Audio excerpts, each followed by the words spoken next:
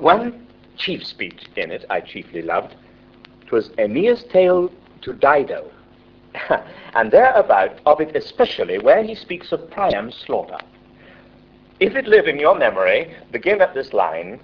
Let me see it, let me see.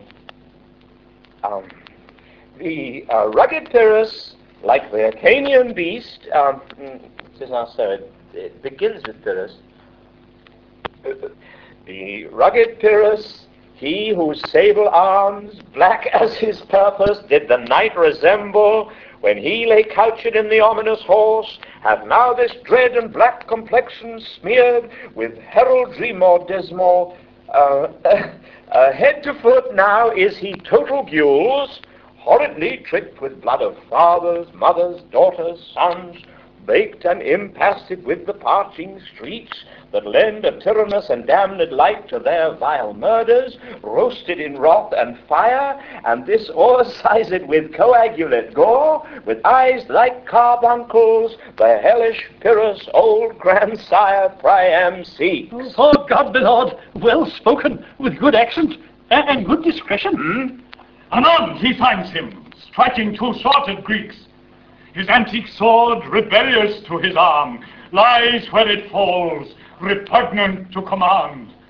Unequal matched, Pyrrhus at Priam drives, in rage strikes wide, but with the whip and wind of his fell sword, the unnerved father falls. Then senseless Ilium, seeming to feel his blow, with flaming top stoops to his base, and with a hideous crash takes prisoner Pyrrhus' ear.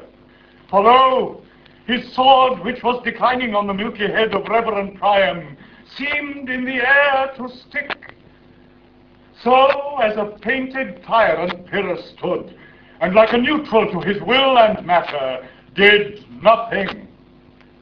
But, as we often see against some storm, a silence in the heavens, the rack stands still, the bold winds speechless, and the orb below as hush as death, and on the dreadful thunder doth rend the region. So, after Pyrrhus' pause, aroused vengeance sets him new work, and never did the Cyclops' hammers fall on Mars his armor, forged for proof etern, with less remorse than Pyrrhus' bleeding sword now falls on Priam. Out, out, thou strumpet fortune! All you gods, in general synod take away her power, break all the spokes and ferries from her wheel, and bowl the round nave down the hill of heaven, as low as to the fiend. Oh, this is too long. Tell to the barbers with your beard. Prithee say on, he's for a jig or a tale of bawdry, or he sleeps. Say on, come to Hecuba. But who? Oh, who had seen the Moblet Queen? The Moblet Queen? Oh, that's good. Moblet Queen is good. Run barefoot up and down, threatening the flame with bison rheum. A clout about that head where late the diadem stood, and for a robe about her lank and all o'er teamed loins, a blanket in the alarum of fear caught up. Who this had seen, with tongue in venom steeped against fortune's state, would treason have pronounced.